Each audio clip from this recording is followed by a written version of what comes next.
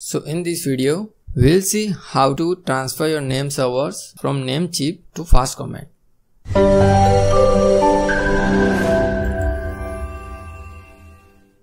Make sure to subscribe to our channel so you never miss such videos. Now go to namecheap.com and then sign into your account.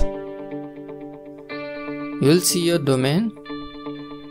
If you don't see your domain there, click on domain list, go to manage.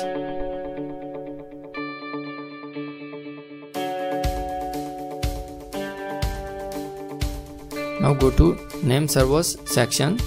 Now remove the default name servers. So in order to get the Fastcomet name servers, in a new tab, go to my.fastcomet.com. Now log into your account.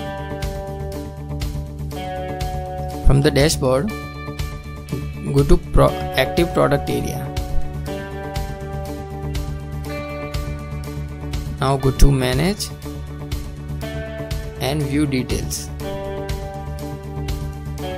Now here you can see your name servers. Now copy and paste both the name servers.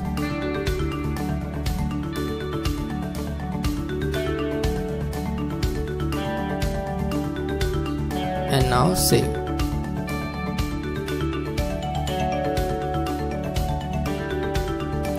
And you are done. Once you change the name servers, there will be a DNS propagation delay, maximum 48 hours for the change to take place.